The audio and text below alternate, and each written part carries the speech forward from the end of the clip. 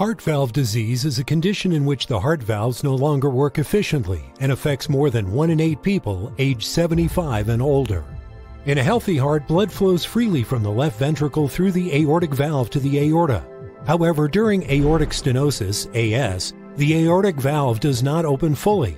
As the aortic valve narrows, the left ventricle must work harder to pump blood out. This can lead to ventricular hypertrophy and chest pain. Symptoms of AS develop gradually and may not be apparent until the disease is advanced. Chest pain may be present at rest and commonly worsens during exertion, and may reach into the arm, neck, or jaw. In addition, patients with AS experience breathing problems and become tired easily. They also typically experience palpitations, dizziness, or syncope.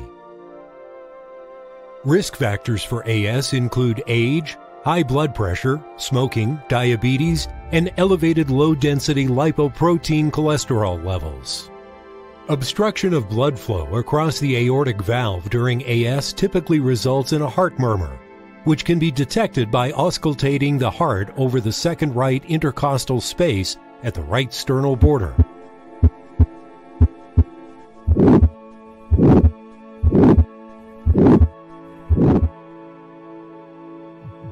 Following detection, AS can be classified based on heart ultrasound results to calculate the aortic valve area and gradient. A healthy aortic valve has a pressure gradient of a few millimeters of mercury.